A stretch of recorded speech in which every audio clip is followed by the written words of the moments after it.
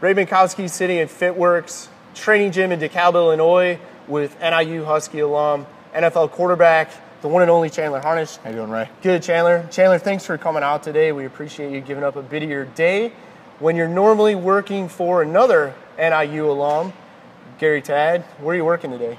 Well, I work at Pinkston Tad Industrial Commercial Roofing in DeKalb, and I've been working there for about getting close to a year now, and working sales. So before that, what were you doing? I was doing a little bit of everything. I was playing for the Indianapolis Colts, and then on to the Minnesota Vikings and the Arizona Cardinals. Cardinals most recent. Cool. So we knew Chandler back when he was a quarterback here at NIU in DeKalb.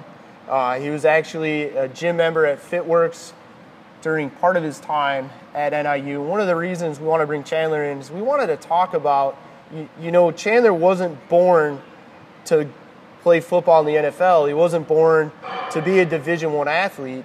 And a lot of times people think that, well, you must just be good. And the backstory, what it takes to get there, is left out. Mm-hmm. So, you know, I wanted to talk a little bit about that. Like, what was it like? For example, you mentioned one day at lunch that first game of junior year, you didn't start. Right. How did you handle that? Yeah, so going into my junior year in college, now remind you, I was a redshirt junior, so I was actually a senior in school. So I'd been at Northern for 4 years. I was kind of, quote unquote, the man on campus, had started for NIU for the previous 3 years, or for the previous 2 years, excuse me, and I was looking forward to another great year, and I was coming off a knee injury, and there was a few things that kind of went into play, but I did not get a start. I didn't even play my first game of my junior year, and that was really, really difficult. I almost quit. And during that time, I really kind of went back to the fundamentals. I went back and just kind of mentally, I thought back to who's been there for me all along, as far as support staff, family, friends, what has gotten me to this point, and who's going to help me get back to where I want to go. And, there were so many things that played into it through, spiritual, mental, emotional, and then the physical side, really understanding my body, taking care of my nutrition, and strength training, and getting my knee back into shape, and then also just mentally getting back to the confidence level of being a starting quarterback. And I think two things that come from that, and we talk about it a lot here. We try and do this in our videos. We try and do it in the content we put out on media. Is one, you didn't quit, and confidence is a really big deal. And that's something like you have to work on maintaining the confidence, right? You have to look at you have to look at yourself as being able to do it.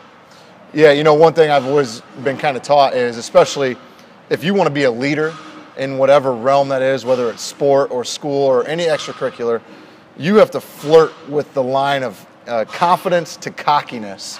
You have to flirt on that line. You have to be so confident in yourself.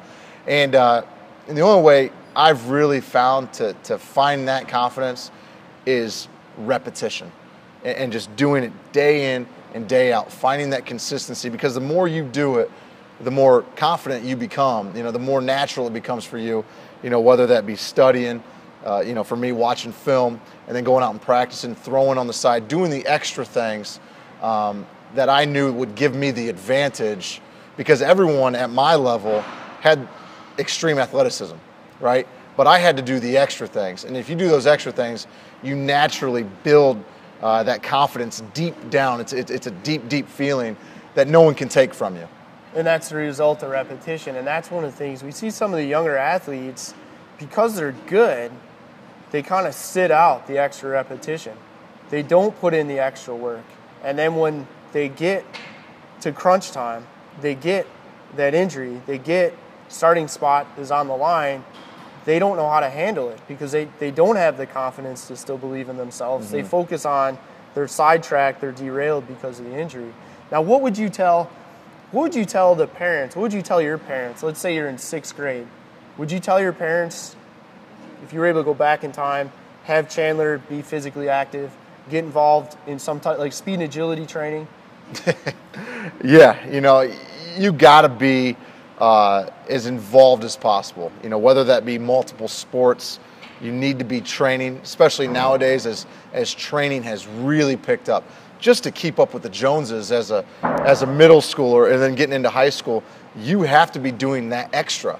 You know, whether it be basketball practice or swim or football, you got to come in and get your speed and agility, functional movement, you know, the core strength, flexibility, things like that. You have to be doing those things, because if you don't, you will fall behind. And if you fall behind, you're not going to find the success. You're not going to develop the confidence that you need to succeed. And then eventually you're probably just going to, you know, I hate to say it, but kind of wilter away, and you're going to look for other avenues. But if you want to be an extremely successful athlete, in whatever terms of success that means to you, you have to put in the extra. Again, there's no skipping the extra, and that's kind of part of the backstory we wanted to talk about. And looking at, like, we talked in my office before we were on camera about the fact that you were a 3-sport athlete and the value that has. And we're seeing the NSCA come out with data research supporting the idea that more football specific training doesn't make for a better football player. USA Hockey has come out and said something similar. More hockey doesn't make for a better hockey player. One of the big volleyball organizations is saying the same thing for the volleyball arena, which is more volleyball isn't going to bring up the volleyball game. Being cross-trained, spending some time functional training, developing core strength, speed, agility is going to produce a better athlete regardless of where they play. And back when you were that age, the answer, or the only answer probably, because I'm guessing you didn't have a FitWorkz and sport performance there like we do here in DeKalb, but back then the answer was 3-sport athlete. Right. Yeah, you know, that's what I did. And you know, I played baseball my whole life growing up, baseball, basketball, football. I got to high school, I made a decision that it wasn't going to be baseball anymore, it was going to be track and field. And that was for a couple reasons. I was pretty successful throwing the discus, but I was also a pretty good runner. But, you know, running track and field allowed me to build speed, endurance. It was kind of like an off-season almost, because it's an individual sport, and I was able to focus on, you know, football, especially for me as I got older, but I still played all the other sports. But, you know, I say I was a 3-sport athlete, but I loved playing golf, loved playing tennis. You know, I mean, I was doing all kinds of stuff, and I'm a true believer that you need to be as involved as possible, because you look at a football player, of course they're athletic, but when I look at a football player, I want to see how good of a basketball player they are, because basketball will teach you hand-eye coordination and getting in the right posture and jumping and conditioning, all those kind of things. And it's a team sport as well, and it's physical. You know, so there's so many things of other sports that those techniques that you have to use in those sports to be successful transfer over into other sports. You know, you talk about like hip mobility and strength. I mean, that goes from baseball to golf to football, is playing quarterback. You know, so many different things, and that's what you learn by being ultimately involved. So once again, it comes back to that multi-sport athlete, or assessing somebody's athletic ability on a basketball court transcends right into football. And that's just like, and we see that with the athletes we train here at FitWorkz and in our sports performance program. We're helping them be more agile. We're helping them move faster. We're helping them produce more power. And at the end of the day, our focus is on make them a better athlete, because that will make them a better football player or a better softball player or a better volleyball player. And that's kind of what you just said. Like, track gave you an opportunity to train at Chandler being better, which made you better at football. It also helped your track. Absolutely. But it wasn't like you were doing more football, and you certainly won't. And this point cannot be stressed enough. You weren't sitting at home winter and spring doing nothing. You were doing something that was going to help you be better in the fall. Yeah, you know, video games were kind of out of the picture for me. I still played video games, but I just, you know, I realized that, you know, I wanted to be involved in sports for competition, for fun, you know, and then just ultimately, I knew that's the realm I wanted to go. So yeah, you know, like you said, you know, being involved is great for becoming a better athlete. But just like college, you go to college to figure out what you don't want to do, right? You know, it kind of minimizes, you know, it kind of reduces down, and it's a funnel. It's the same thing as a kid. You want to play as many sports as you can and be as involved as many activities as you can, because it's going to eventually narrow down to figure out, you know what, I don't like baseball. You know what I mean? I'm not a good golfer. I'm not a great tennis player. But you know what? Dang it, I found a skill to play quarterback, right? And just over the course of time, you're building this data for your life. And I realized that was my competitive advantage. And what would you tell, like if you go back and tell yourself something in high school, What do you know today that it would have been nice to know, whether it's training related, sport related, or better attention to studies and the student side of the student athlete? Like, what do you know today that it would have been nice to know in high school? Well, I want to point out one thing before I move forward. Education is by far the most important thing out there. You know, you need to take care of your education. You need to try as hard as you can in school.